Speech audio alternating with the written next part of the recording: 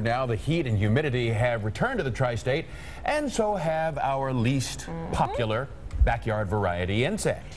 9 News reporter Tony Moronis on your side tonight with information on how to prevent blood-sucking pests from attaching to you and your family. They have a breathing straw that they basically put through the surface of the water. You're looking at mosquitoes that are developing in water found in a drain today. If you go more than 7 days without a washout rain, you're probably going to start to notice an increase in activity. Jack Tobler is a public health sanitarium with Cincinnati. He says what you've heard before. Get rid of standing water from gutters, toys, and other containers. We need to take conscious efforts to make sure we protect ourselves against them. That's always cool.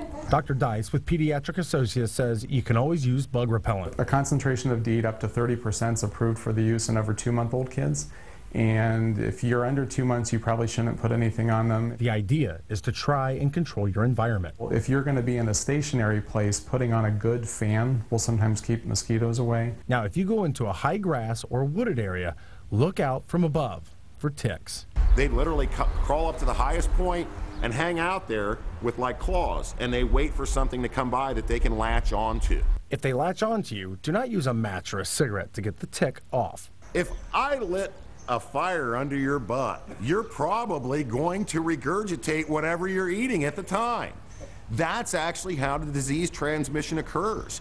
Tobler says get a pair of tweezers and pull the tick straight up and make sure you get all of its head. If the bite gets infected, Dr. Dice says wash it 3 times daily and use a topical like polysporin. If it doesn't get better, make an appointment with your doctor. Tony Moronis, 9 News, Cincinnati. Very itchy feeling right now. One last tip. Mosquitoes and ticks are most aggressive during dawn and dusk, so avoid being outside during those time periods. You can find out which bug repellents work best by going to John Matarese's page on WCPO.com.